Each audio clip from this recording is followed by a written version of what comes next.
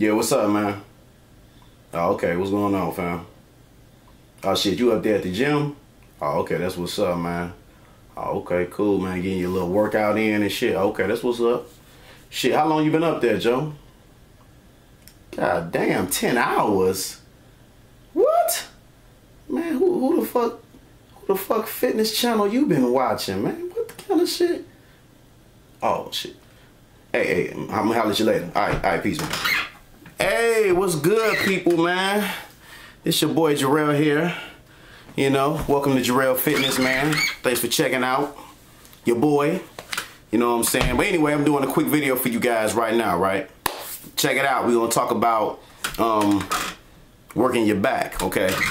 Okay, I know there's a lot of guys out there that's trying to get like the nice little V-taper. I had one of my buddies tell me, like, man, I'm trying to get a V-taper. I'm trying to get that wide look in my back and my shit, you know, out there, right? A nice wide back. So, you know what I'm saying? You know, so if you want to get a wide back, I would say that you have to do wide grip pull-ups. I believe, to me, that is the main exercise when I work my back that gives my back that width that I'm looking for. Okay, so it ain't no way around that. You know what I'm saying? That's a nice compound exercise. It makes you feel strong.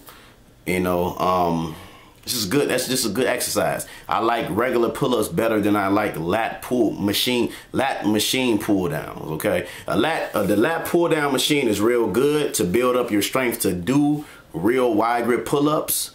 But I think that a lot of guys use it way too much.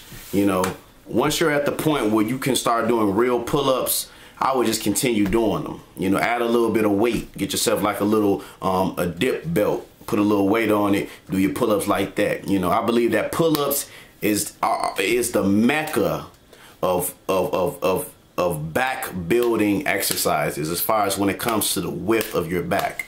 Okay, so I remember when I first started working my back, I used to do a lot of lat pull down, a lot of lat pull downs, but I only used that as a substitute to help me build up my strength until I was able to do real pull-ups. So for instance, if I weigh like 170 pounds at a time, I could probably only pull down like 140 fucking pounds. But every week I would add like an extra 5 or 10 pounds. So every week I would just go up in the weight. So I would start at like 140 and then I would add 10 pounds, 150, 160. Okay. Once I got to like 160, when I got to like 165 and I was doing that for at least 10 reps, you know, for like one set, then at that point, that's when I knew I was most likely ready to do real pull-ups. So I went over, tried to do a few fucking pull-ups, and I was able to do them, baby. I felt proud. And like I say, it ain't nothing like, it's nothing like the feeling of doing real wide grip pull-ups, man.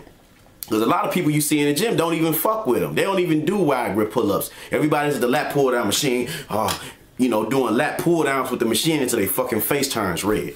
Okay, so don't be one of those guys. I mean, that's personally coming from me. That's my experience.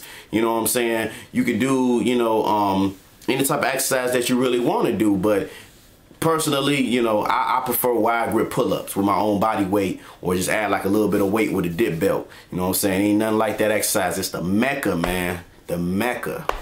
Okay? You're trying to get that width.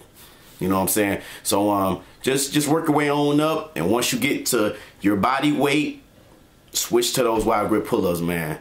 All right, man, but that's my advice, man. I hope you guys like it.